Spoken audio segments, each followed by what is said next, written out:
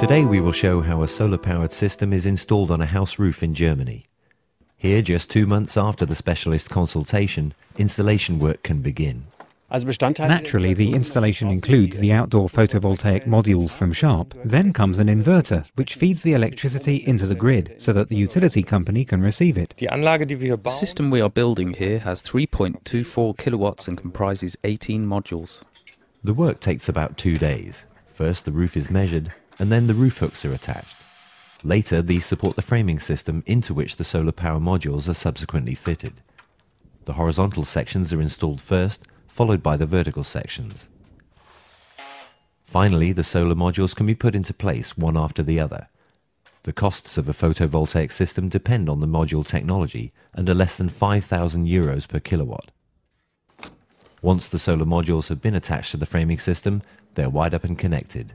The string cables which come from the roof are screwed onto a circuit breaker, and from there they go into the inverter. The inverter then converts the direct current into alternating current and feeds it into the grid. We don't directly use the electricity which we generate with the photovoltaic system, but instead it's received by the utility company and paid for accordingly.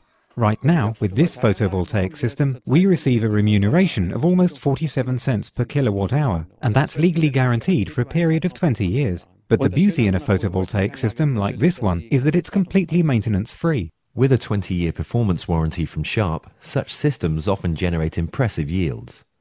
Depending on the system size and location, they already pay for themselves in about 15 years. When the system is finally connected to the grid, it is satisfying to watch the meter turning in your favor, unlike before, when it was working against you.